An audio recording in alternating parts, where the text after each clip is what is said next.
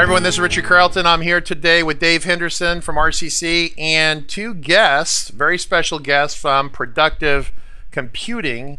We got Mark and we got Chris. Hi guys. Hey, how's it going? This is Mark from Productive.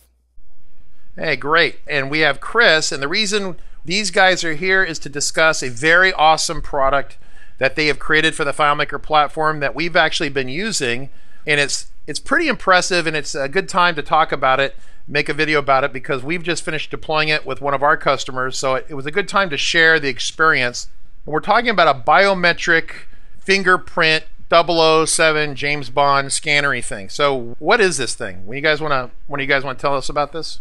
So the Biometric Fingerprint Reader is a plugin that fits into FileMaker Pro and will extend the ability to use a digital persona URU fingerprint reader to scan fingerprints and provide digital security for your databases.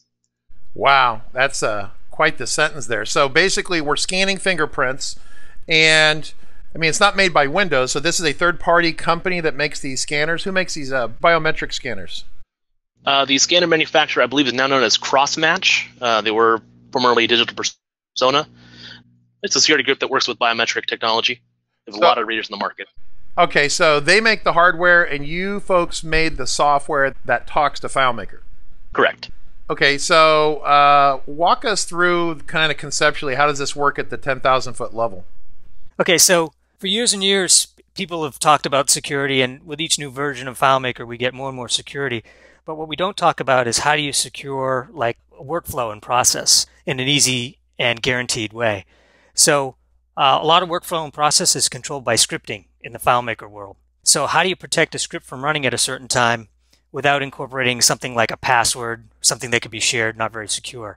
So in comes the biometric reader. So just to throw an example out, let's say you wanted to give manager access to a certain override function in your workflow. You've seen this all the time in the workplace.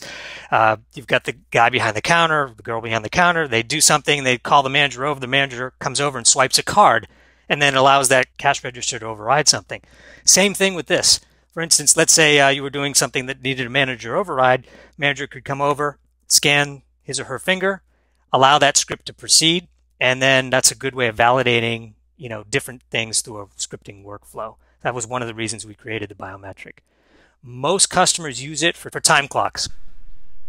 Oh, that's interesting. Yeah, so I guess part of the point of the video to explain this to people is to kind of highlight what it is and what it's not. So it's not really designed as a front-end security component to really log into the FileMaker security dialog. So we have that dialog at the beginning, username or account and password, right? And so it doesn't really interface right there. It interfaces as part of a script. Correct. Yep. In fact, it doesn't try to override any kind of built-in FileMaker security from a file opening standpoint, and it doesn't try to validate against privilege sets. It's another weapon in the tool chest for another type of security, which is, like I consider workflow security or validation of who they are in the middle of a process, like time cards and timekeeping. Yeah, that makes perfect sense. It's been a big conversation point in the FileMaker community. In fact, I had an open bet with some people to try to hack through some security, and of course, some smart people in the FileMaker community broke through some security that we had created. We were just playing with this. At the time, it was a two-factor authentication, and what it is that if you build security, your own security with scripts, you got to be very careful to build it in a very robust fashion. So it's not easy to kind of get around it per se. But this is a tool that we can add to that if you're writing kind of your own security, or what we call workflow security, which I really like that term. I think that's a great term. This really speeds things along. So for people to get a little bit of a view of this, we're going to do just a very basic demo of this and talk about kind of the practical application. So I guess one of the first things we have to do is teach the biometric unit that there are certain fingerprints that it needs to accept, right? Yes, that's basically what the demo is going to demonstrate. You can enroll from 1 to 10 fingerprints, and I'll just start the demo here. It's easier to demonstrate than it is to talk about. So we'll enroll a user, and I'll just identify myself. Okay. And this is the enrollment dialog. Each of the fingers is indexed, so I'm just going to pick my left index finger, select that one, and I'm going to tap it on the reader 4 times, and it's doing it 4 times for the purposes of accuracy. And it's done, and I can close it. And so I've been added. And so when I want to identify a user, I hit identify, and if I put the same finger that I enrolled, the system will tell you who I am. Following user has been identified, Dave. If I try the same thing and try a finger I did not enroll, which means the system doesn't have a basis to identify me, it says no match is found. So this is pretty cool. So this is a scripted process. So Chris, help us understand the kind of the mechanics here of this a little bit. So Chris is the developer, the actual guy who wrote this, I guess, plugin, right, Chris? So congratulations on some really awesome work. Let's say a typical work group solution, which is by far what most people are going to have that are in business. And so it's running on a FileMaker server, but this is a plugin and a piece of hardware that really runs on FileMaker Pro. And so we put the plugin on the Pro client, which at this point is a Windows client. So that device has to know what fingerprints it's allowed to identify, like some sort of library. It's like Dave just scanned himself in. He added himself, I guess, to the library. Do you call it an index? Is that what we call that? Right. So the library was basically the store, the repository of all these fingerprints. When the user installs the plugin, or the technician installs the plugin on the Windows-based machine, they install both the plugin itself and a set of DLLs that our plugin uses. The DLL files that are installed, that's where the information for each user's fingerprints, all the biometric data, the verification, all the mechanism and the working guts are in that DLL file. So when they go through and they click to identify a user, that tells the DLL, I want to identify something. Let's take a look at my internal store and see who I have. Then they tap their fingerprint to the device. It then runs a check, verifies, and sees if the person exists or not, and reports success or fail. Okay. That's it really in a nutshell. Okay, so mechanically, where does that DLL file live? On the Pro, copy of Pro? Is that where that's at? That actually lives right alongside the copy of Pro that they're using. Right. So say this solution was on the server, like a CRM, and we're going to identify this one workstation, and we're identifying these people. It's saving this library or catalog of authorized people to this DLL.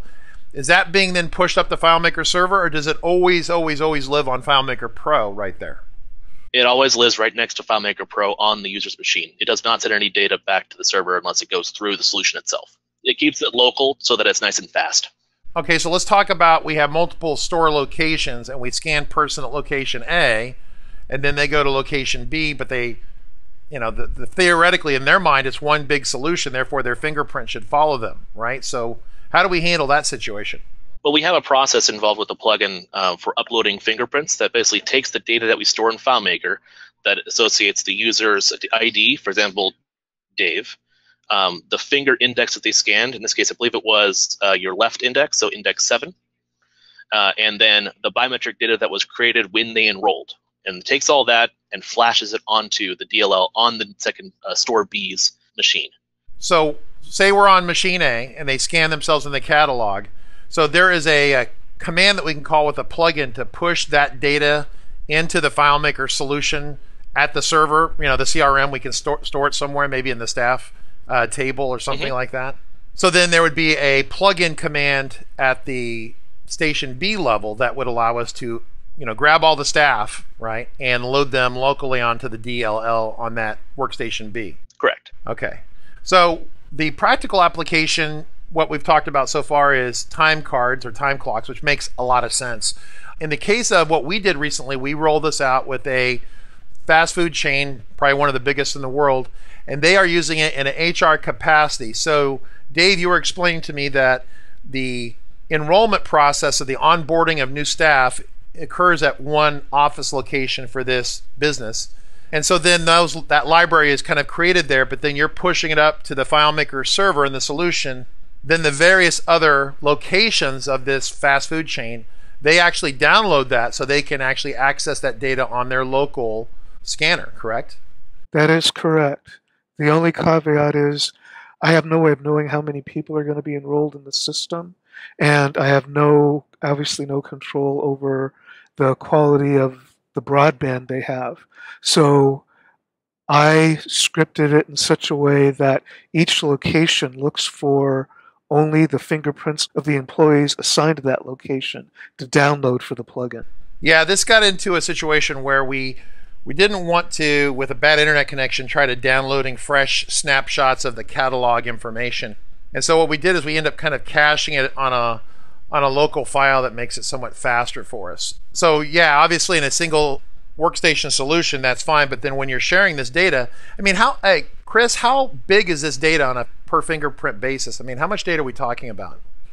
I'm not 100% certain on the actual size of the fingerprint data. I believe that it is less than a kilobyte per fingerprint. Right. So that makes sense. When we talked about this with our solution, doing a demo for one person is one thing, but then if you wanted to have it upload 80 or 100 or 200 users, right, then suddenly, 200 users with the fingerprint data could be, large enough that you might actually notice it on a very poor connection.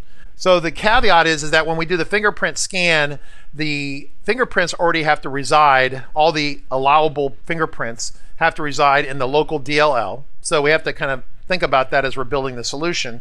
And then, of course, we need to buy the hardware. Now, do you folks sell the hardware? Because the unit that we have has a keyboard, and the fingerprint unit is on the left side. It's like integrated right into the plastic. It's really cool.